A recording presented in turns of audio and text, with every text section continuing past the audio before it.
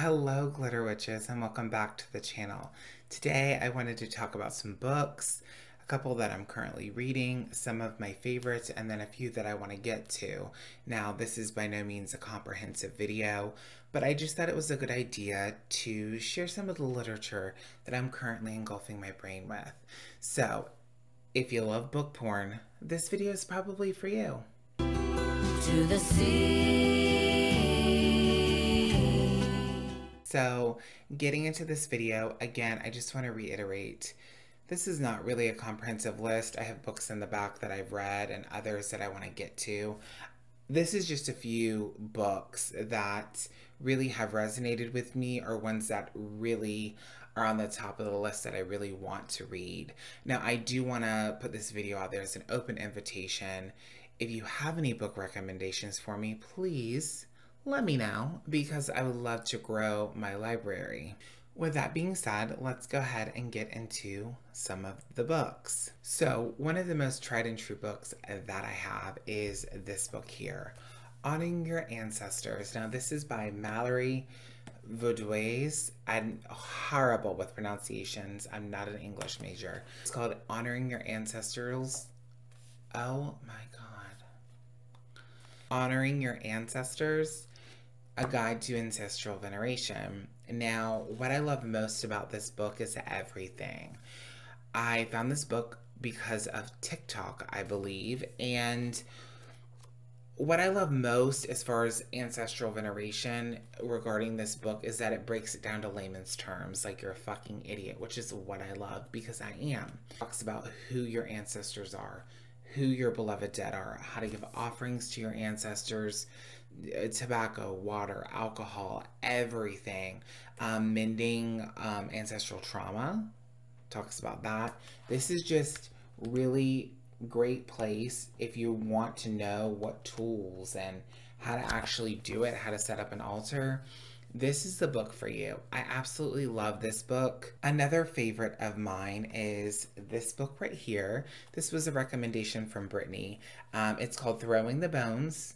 It's from Adelana Moonfire. Now, this is the first book that I've read about bone throwing. I have other books that mention it, but this is the only book that I have that actually is specifically for bone throwing. There's a lot of things that I like about this book.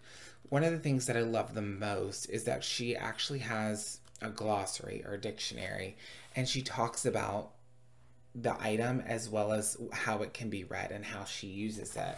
It also talks about how to put together your bone throwing set, how to start.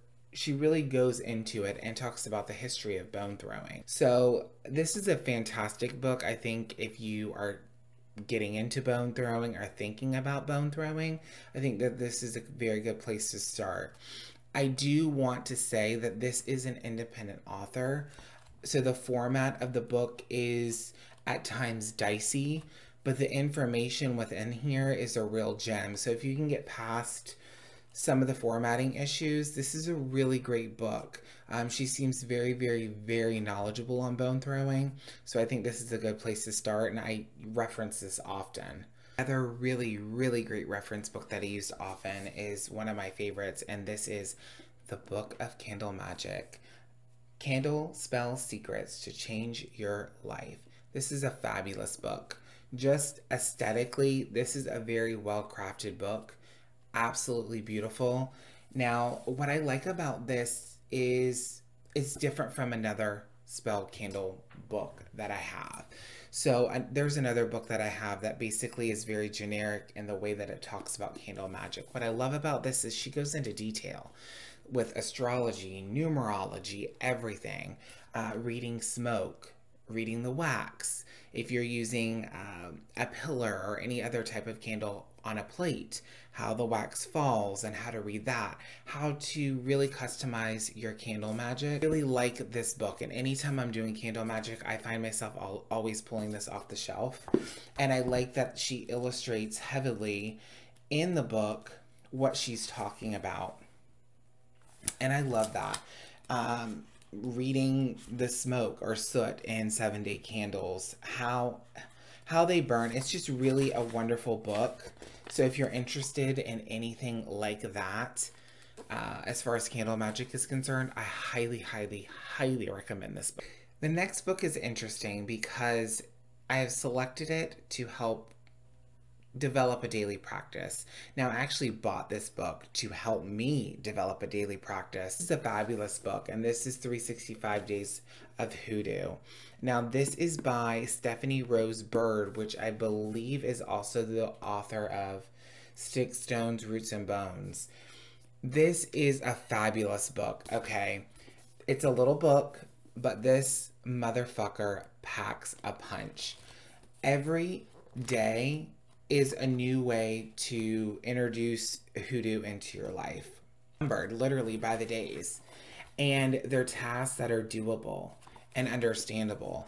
And she talks about history and placement and everything that really is a good introduction to what I like to call a commercialized version of hoodoo. So if you're looking to try to start a daily practice and you want something that you can open up and have a little exercise to do every day, I think that this would be a really, really good place to start, and you learn a lot of good information. And even in conjunction with this candle magic book, these things go perfectly together, and this is just a really good way to have an outline where you can just literally wake up, do what you got to do, and look and see what your task is going to be for that day to help keep you connected and keep you accountable in your practice, if that's something you're looking for. The next few books I'm going to just shoot through really quickly, and then I'm going to show you what I'm actually currently reading. The first one is from Ronald Hutton. It's called The Witch, A History of Fear from Ancient Times to Present. Now, I got this quite a while ago. This is hard to digest. I'm just going to put it out there.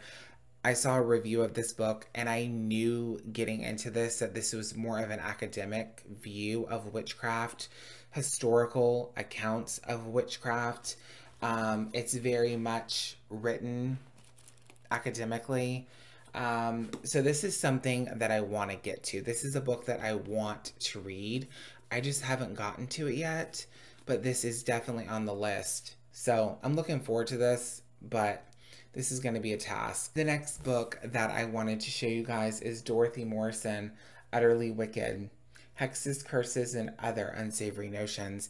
Now, I will be honest with you. I have used a couple things out of this book. I just love how she presents the information in this book. It's catty and oftentimes kind of bitchy, and I love that. And I love a book that's unapologetically left-hand pathed. If you're into that kind of thing or just looking for a good read, this is really a cute, funny, but useful book. I haven't read it fully. This is still something that I want to get to and actually read cover to cover. But from what I have used, I do recommend this book. The next book is actually a new book, and I haven't read it yet because I'm reading something else right now. But it is called American Brujeria, Modern Mexican American Folk Magic by J. Allen Cross. Now, I've seen a couple of book reviews on this from actual practitioners of Brujeria. The Wicked Witch of LA, I saw his book review, so I was really led to pick this up, and I'm very excited to read this book.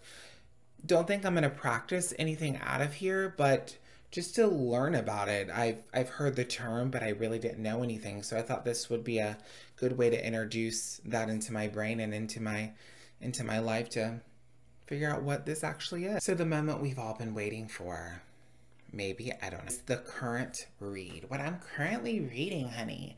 And that is New World Witchery, A Trove of North American Folk Magic by Corey Thomas Hutchinson. Now, this is a book that I got a while ago, and I started it and then put it down and walked away because of some stuff that's been going on in my life.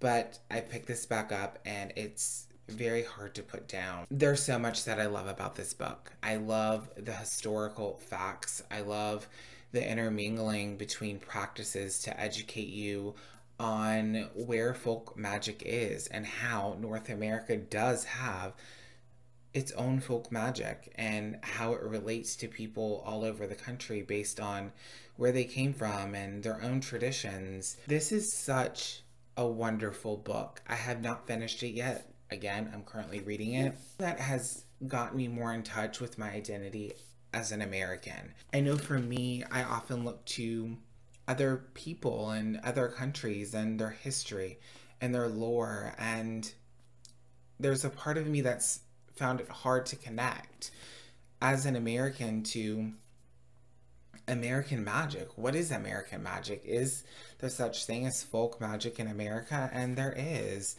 And I just kept my eyes closed to it. And this has been really, really eye-opening. They introduce you to practitioners and their stories and North American folk magic and lore and folklore, and there's a lot of exercises in here and getting dirt under your nails, and there's just so much about this book that I love, and when I'm done with it, I plan on giving a full review. This is my favorite book. I am absolutely in love with this book. Again, if you have any book recommendations for me, please leave them in the comments. Feel free to make a video response. Tell me, what books are you currently reading? What are you looking forward to reading? I look forward to hearing all of these conversations. Until next time, thank you, Glitter Witches. Bye.